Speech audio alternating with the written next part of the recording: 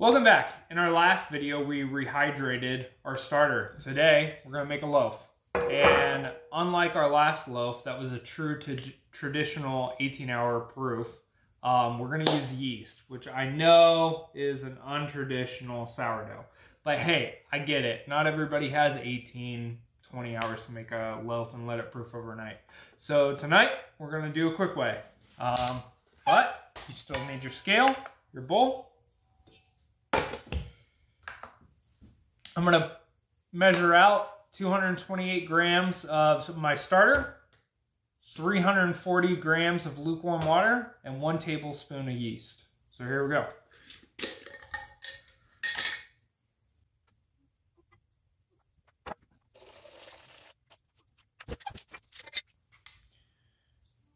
And 1 tablespoon of yeast. From here, you want to take a spatula and just go ahead and bring it all together. And we're gonna let our yeast break down and bloom, which should take about 5 minutes. While that happens, one thing I failed to mention last time is after we take from our starter, we need to refeed it. So then I'm just gonna feed it our basic 50 grams of flour and 50 grams of lukewarm water. There we go.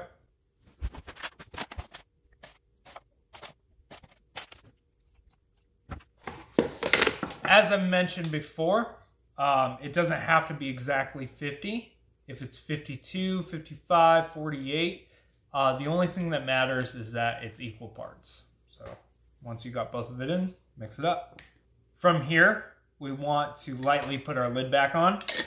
And what we're trying to achieve here is that the carbon monoxide that the starter is producing from fermentating slightly needs to burp sometimes. So if we wrench it down, right, then it won't be able to burp. That won't kill it, but it should be light enough to, my lid sits, and I'm just one turn, so that way it doesn't get knocked off. Okay, it's been about 5 minutes. Some of my yeast still is like clumped together, but the whole point is that it's broken down slightly. It's no longer beads, right? So from here, I want to add 602 grams of flour, and don't worry, I'll put the recipe below. And 2 teaspoons of salt. We're done with our scale. Take that same spatula and just mix it all together. Now that it has come together a bit, I'm gonna go ahead and flip it out onto my table and work it there. Okay, now that we flipped it, I'm gonna work it on the table. I've floured my table, okay? And I'm just gonna push down here. Square off, right? So it's about yay long. Haha, right? And then we're gonna roll it. Okay. See how it's still crummy? That's fine. So we're gonna push it back down.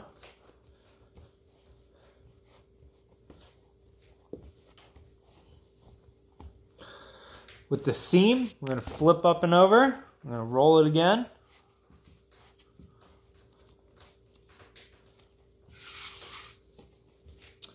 Flip it back over. I'm going to push down one more time. And then instead of rolling here, I'm just going to bring it, what I'm doing here, I'm just folding it in half and pinching and making a little ball. Okay? We're going to let this proof for a few hours. It'll be so much faster than a traditional sourdough. So we'll watch it grow. Here we go. Take a clean bowl. Spray it, pop your dough in here, spray the top, and then plastic wrap it. At this point, I'm going to boil some water and stick that inside my oven with the oven light on and create a little proofer inside my oven and let this really pop a lot faster. Since it has yeast, it's gonna come up. Here we go. Okay, our sourdough has proofed. It's really only been in there for about an hour and a half, 2 hours. So take the plastic off. We're gonna keep this, just put this aside. I'm gonna flip the bowl out. So what I do with a dusted hand, grab it, and just drop it out on there. Okay, I'm gonna dust a little more on my hands. I'm just gonna pick it up, stretch it out here. So about a half of an inch. We're not really trying to knock it down, maybe a third of an inch, right? Okay, and I'm gonna go ahead and roll this up after I've squared off the corners. Go ahead and roll this up. Make a little log, okay? Press down lightly. And this time, probably about 3/4 of an inch, okay? Pick this up. I need a little bit more flour. Pick this up. Dust this off.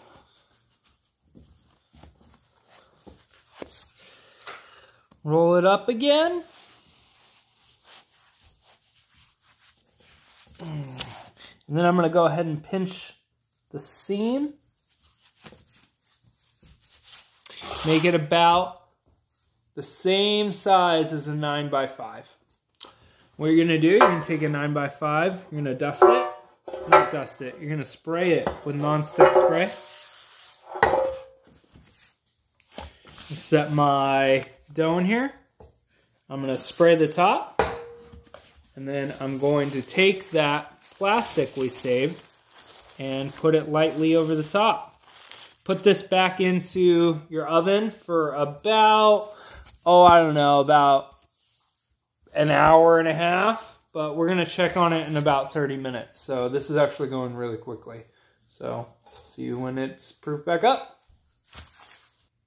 All right, now that our bread has completely proofed, it was really only in there for about 2 hours. We started this at 7:45. It is 10:48. So start to finish 3 hours, really quick. Sourdough you can do in an afternoon for dinner. So the reason why I had you spray the top is for right now. If we don't spray the top, the plastic will stick. And then when we pull it, our sourdough will like slightly pop and then fall. So we spray it. There you go. All right. Now mine's been sitting out for a little bit, so it's dry. But at this point, you would like to let it sit for about 5 minutes. And in that 5 minutes, go ahead and melt a couple tablespoons of butter. And then you just want to lightly brush it on. Now, if you do this while it's still hot, the bread might fall, so you want to make sure that your bread has sat for a few minutes once you pull it out from proofing. If you'd like, sprinkle it with salt. And we're going to bake this at 350 from 30 to 45 minutes. It's really difficult. Each oven is slightly different. So I'll let you know when it comes out. Here we go. I normally put a baking sheet underneath just in case any of the butter drips off and it doesn't burn off. Take just a tablespoon or two of water and just go ahead and put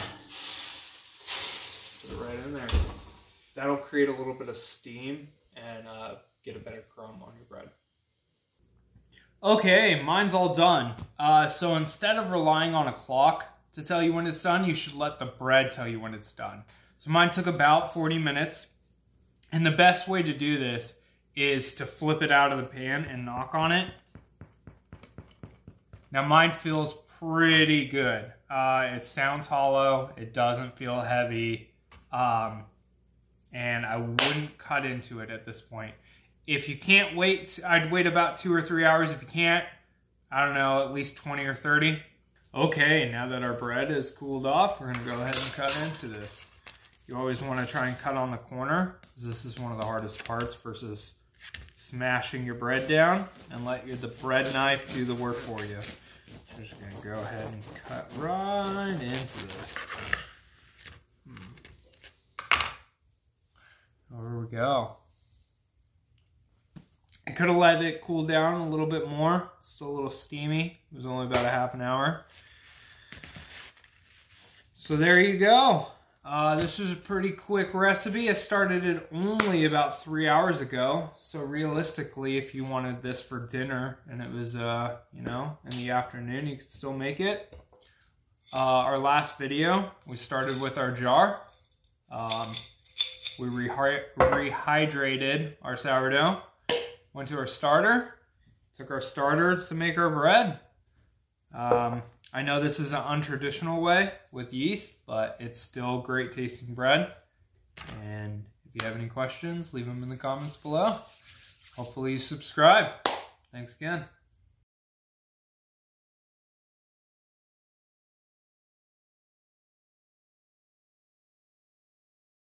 I've got a little story for you. Oompa, loompa, oompa dee dee. I don't know the rest of the song.